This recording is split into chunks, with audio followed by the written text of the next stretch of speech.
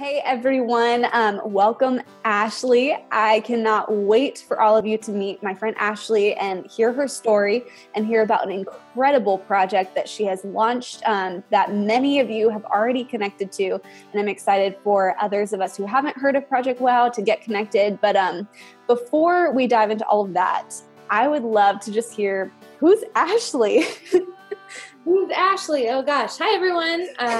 My name is Ashley, and I am married to a Jamaican. I guess I can start with that, for 6 years. And he's incredible. We have a dog baby, I like to call him. His name's Oreo. And I'm actually pregnant, almost 7 months right now, expecting a baby, my first baby, which is crazy. Oh, wow. Yeah, but super excited about that.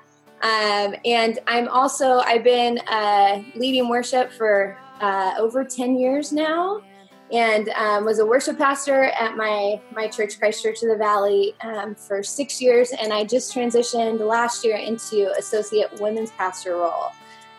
So kind of navigating that and figuring out how to deal with all the crazy women out there, which is fun. And I live in Southern California, about 40 minutes outside of LA. Awesome. So that's Ashley.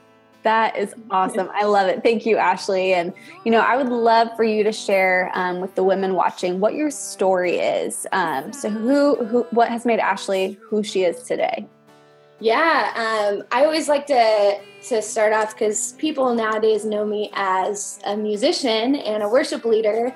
But growing up, I was actually a sports girl, like totally played volleyball, basketball, track in high school, played basketball in college as well. And so that was kind of my identity growing up. Was totally into sports, did choir too, was into music, but just loved sports so much. And so God definitely had a different journey in mind for me.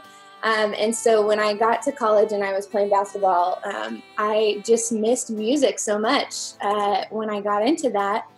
And so after the first year of playing, I ended up stopping playing basketball and went into music, and I started writing original coffee shop folk music is what I got into at first. And it was like my creative outlet.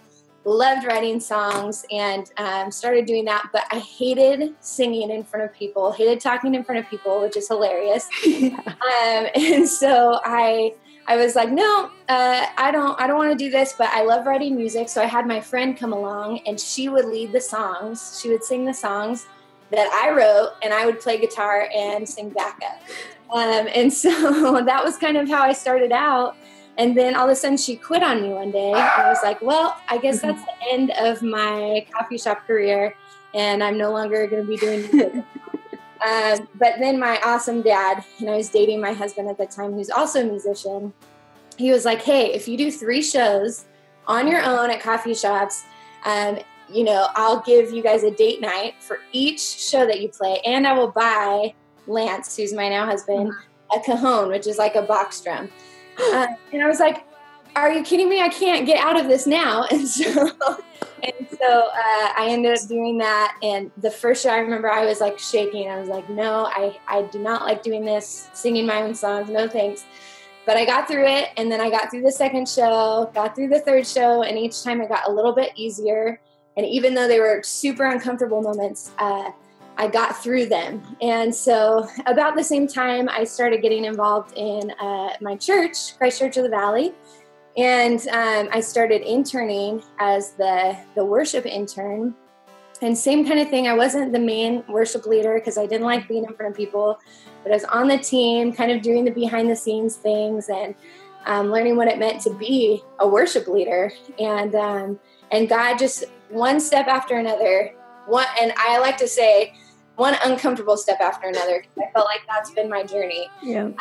God just kept stretching me, and I eventually got offered a position at my church as a worship leader, starting one of our campuses. And then about a year later, they pulled me over to the main campus, and for 6 years, I was the worship pastor over there. So, wow. So yeah, it was a crazy crazy journey. And it's funny because I majored in business, and I was like, that's what I want to do. And God had a completely different path for me. Something that I never would have chosen for myself, because I never, growing up, said, I want to be a worship leader. Yeah. It was always something different. So it was definitely God ordained path and journey. Wow. That's so cool. Yeah.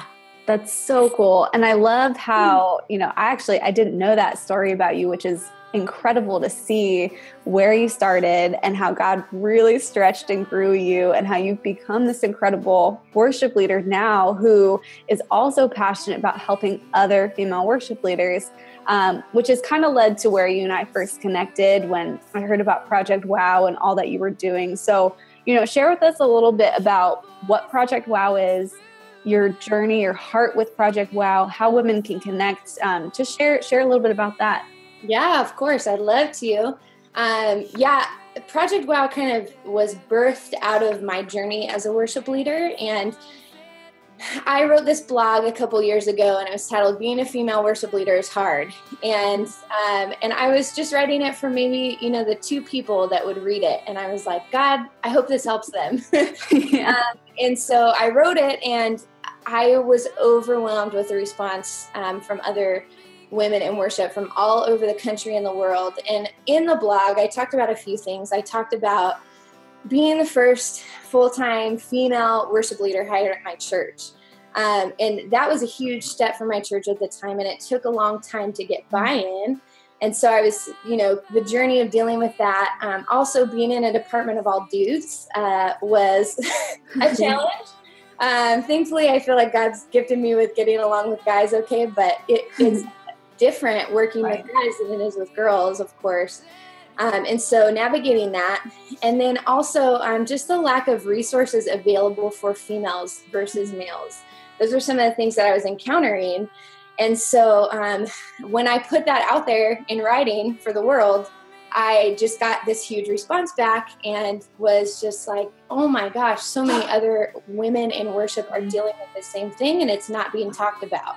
Yeah. And so that's when I really felt the calling from God to help these other women and be a resource for these other women.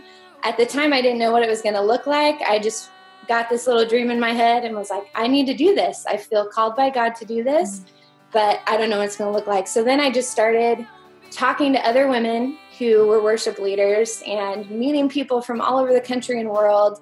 And it was incredible that season, because I was just asking them, hey, what are you dealing with in your situation? And getting kind of the heartbeat behind that. And so in June of last year, it's only been 6 months. Wow. We launched Project WOW, projectwow.org, and Project WOW, to put it in a nutshell, exists to promote conversation, community, and resources for women in worship. And so when it launched, we got a huge response, which was awesome. And we're just continuing to try and be a resource for these women who might feel alone in their journey, and just get this conversation started on how we can continue to help and be a community for them. Yeah, absolutely. So it's incredible. Yeah. I love it. And ironic part is I'm not a female worship leader. I probably would get paid to not sing at all. Make a joyful noise. That's all you need. Yes. But from the moment that I saw what Project WOW is all about, I was completely bought in, and I have a lot of friends who are female worship leaders. And so as they've been tapping into Project WOW and really learning from the resources you provide and connecting with the community that you're building, I've already seen a difference happening in and through them as they lead worship. So that's been really fun to see. And anytime, women are empowering and encouraging each other, like I'm all about that. Yeah. So I love it. But, if you were sitting across from another woman on her own becoming journey, having, a cup of coffee, like what we've been doing and just chatting, what would you say to encourage her? Yeah. Oh man, the thing for me, I would want to tell you to not be afraid of the uncomfortable, and the unknown, because that's where God stretches you the most. And it's in those moments that God is molding and making you into the woman that he's called you to.